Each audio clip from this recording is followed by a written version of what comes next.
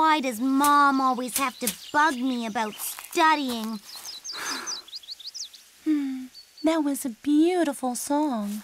Huh? What? My grandma taught me that song. Now, you mind telling me what you're doing here? I'm reading a book. What are you doing here?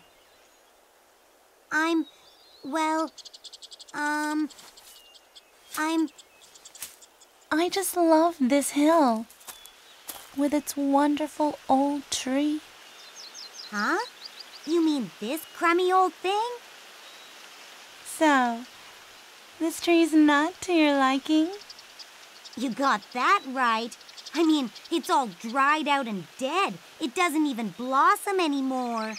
Well, it looks like a strong and beautiful tree to me. Are we talking about the same tree? You know, you're a really weird lady. Of course, I've heard that people used to hold festivals here and sing the song I was just singing. Is that the book you were reading? Yes. Shall I read it to you?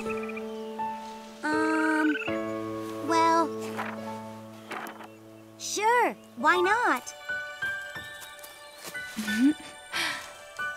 This is an enchanted story about a land unlike your world, but which really exists.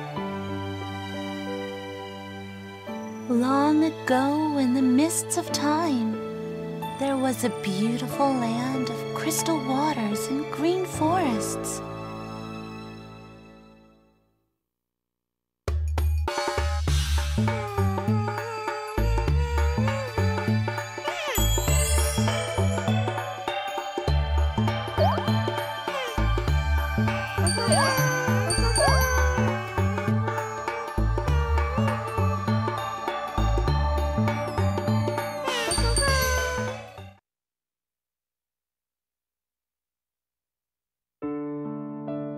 Long ago, in the mists of time, there was a beautiful land of crystal waters and green forests.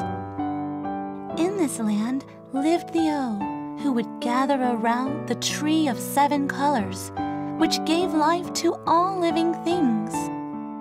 All was at peace until one day the black water started raining from the sky, and the evil Don Hedron appeared.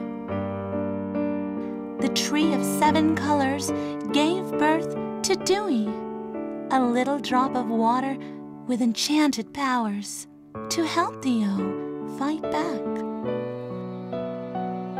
After a long and fierce battle, they were finally able to restore the land to its former beauty. Ages passed, and the names Dewy and Don Hedron were starting to fade from memory. Then, one day, the black water once again began raining from the sky, this time even harder than before. Its foul water stained the land black.